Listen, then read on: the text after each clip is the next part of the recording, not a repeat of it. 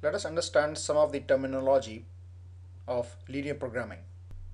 Let me take a hypothetical case just in order to understand these terms in an easier manner. Let's say you want to buy a car. Your requirement is to have the car within a budget of 20,000 US dollars. So you want to buy a car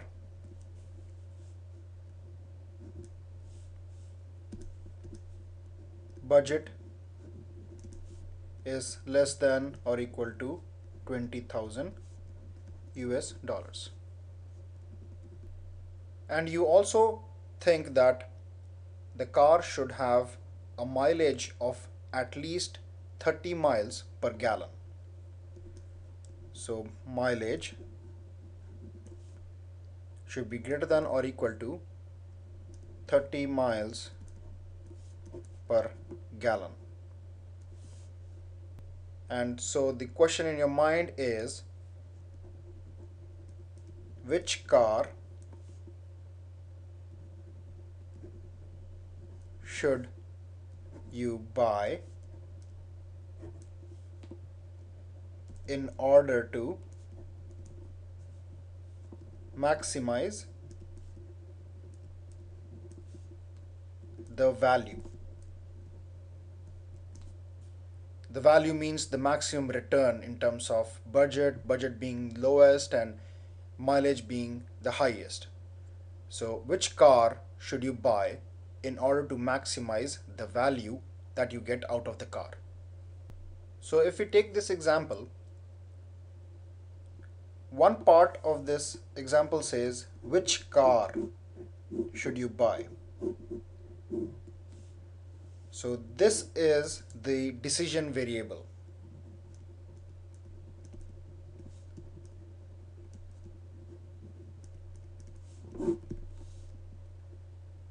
So decision variables are the unknowns which need to be determined from the solution. So we want to determine which car should you buy. So that becomes the decision variable. Some other examples of decision variable could be finding the quantities of products to be produced. For example, suppose you are the owner of a manufacturing company and you manufacture two different models of mobile phones. So you want to decide which product or which model out of the two should be manufactured in what quantity to be able to maximize your profit. Similarly, in case of a diet mix, the decision variables would be the quantity of different foods that you want to decide. So decision variables are the unknowns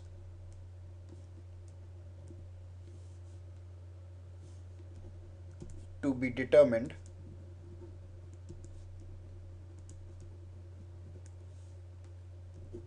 from the solution.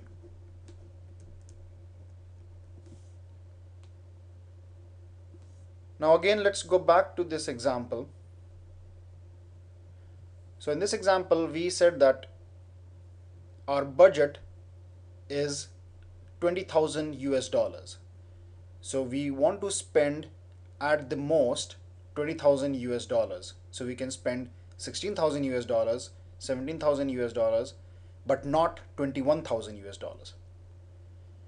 And again, the mileage has to be more than 30 miles per gallon. So mileage can be 31, 32, and so on, but it cannot be 28 or 29.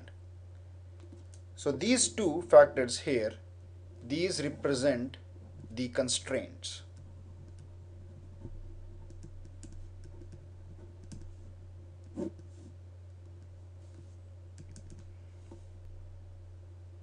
So a constraint represents the mathematical equation of the limitations imposed by the problem characteristics. The constraints also define the limits within which a solution to the problem must be found. So constraints represent mathematical equation of the limitations imposed by the problem. Now, coming back to the example that we have, so we were saying that which car should you buy in order to maximize the value? So we want to buy the car in such a way that the value is maximized. So this becomes our objective function.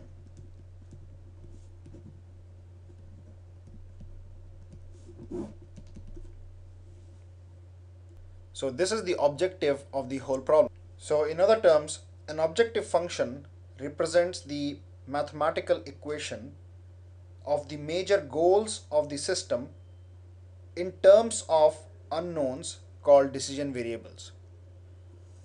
So of course the decision variable, which was which car needs to be bought, has the objective function of maximizing the value.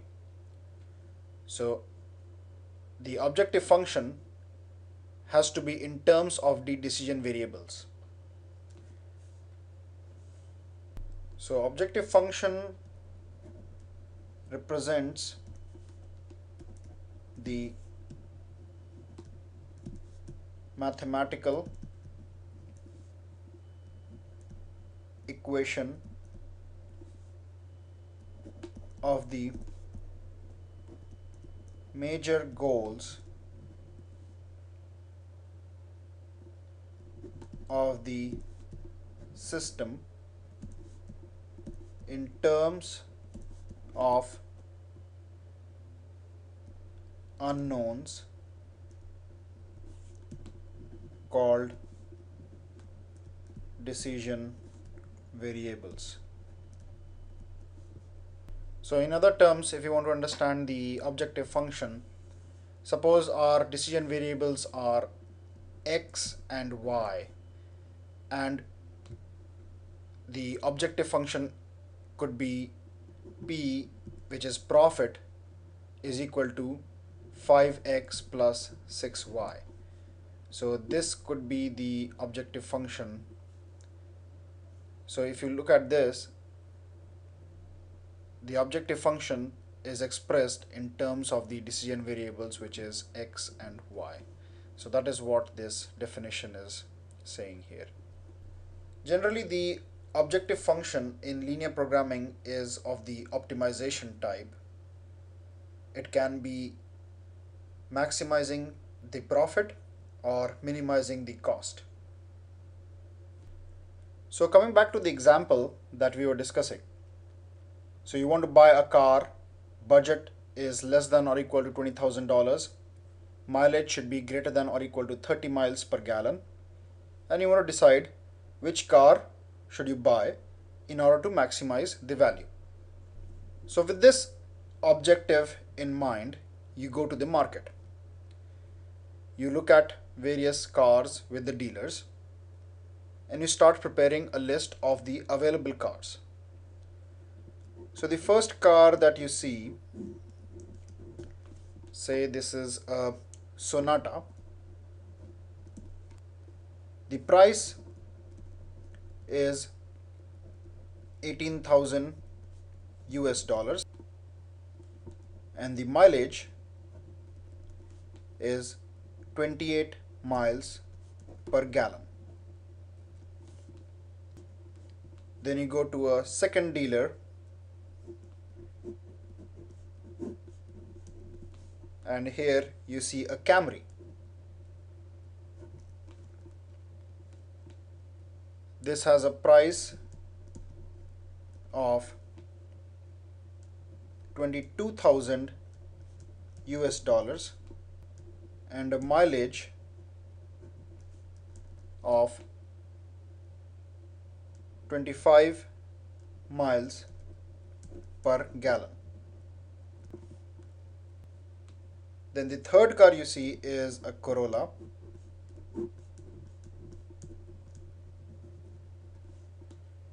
And say the price was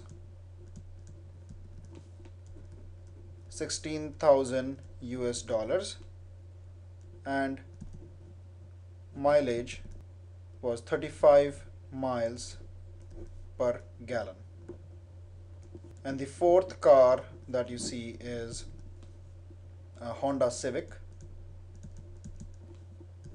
Say the price is 16,000 US dollars and the mileage is 32 miles per gallon. Okay, so with this data, now you want to analyze which of these cars meets your constraints.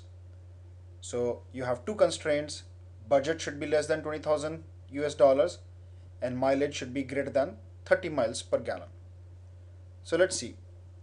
So for Sonata, the price is 18,000 US dollars, which definitely meets our budget. So let me note down the constraints here for ease of understanding. So budget should be less than or equal to 20,000 US dollars and mileage should be greater than or equal to 30 miles per gallon.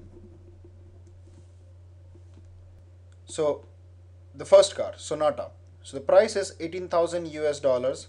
So this meets the first constraint, that is should be less than 20,000 US dollars. So this is good. Mileage is 28 miles per gallon, which does not meet our second constraint. So this doesn't meet the constraint. Now, since this car does not meet all the constraints, we definitely cannot consider this car for our selection. The next car, that is Camry. Price is 22,000 US dollars, which is more than 20,000 US dollars. So this does not meet our constraint. And the mileage is 25 miles per gallon, which again doesn't meet our mileage constraint. So this car also cannot be selected for comparison. The next car is Corolla. Price is 16,000 US dollars, which is less than 20,000 US dollars. So this constraint is met. Mileage is 35 miles per gallon, which is more than 30 miles per gallon. So this also is met. So this meets our criteria of the constraints. Civic. Price is 16,000 US dollars, which meets the first constraint. Mileage is 32 miles per gallon. This also meets the second constraint. So this car also meets both the constraints. So these two cars do not meet the constraints, while these two cars meet the constraint. So this is our feasible solution. And in this feasible solution, we have two cars. One is Corolla and one is Civic. However, our objective is to maximize the value. So we have to optimize the value that we get out of the car that we are purchasing. So now between these two cars, let's find out which one gives the maximum value. So Corolla has a price of 16,000 US dollars. Civic also has a price of 16,000 US dollars. So price wise both are fine. Mileage wise, Corolla gives a mileage of 35 miles per gallon, whereas Civic gives a mileage of 32 miles per gallon. So definitely Corolla gives a better mileage and has a better value than Civic. So this car becomes our optimal solution. So with this understanding, let us look at the definitions of a feasible solution and optimal solution. So a feasible solution is a set of values of the decision variables which satisfies all the constraints and non-negativity restriction. Non-negativity restriction means that none of the none of the decision variables can be less than 0. It has to be 0 or more than 0. We'll talk about non-negativity restrictions in a later video. So feasible solution is a set of values of the decision variables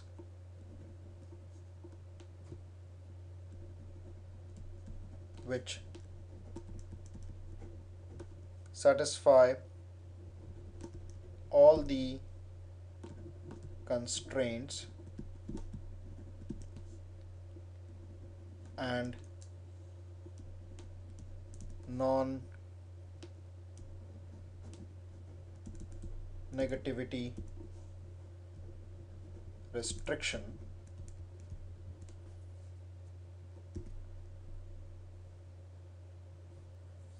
Now let's look at the definition of an optimal solution. So a feasible solution. So of course the optimal solution will be a solution which is one of the feasible solutions.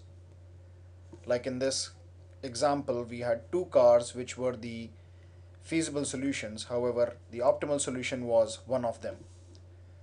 So a feasible solution which optimizes the objective function is called an optimal solution. So our objective function in this example that we saw was to maximize the value. So a feasible solution which optimizes the objective function is called an optimal solution.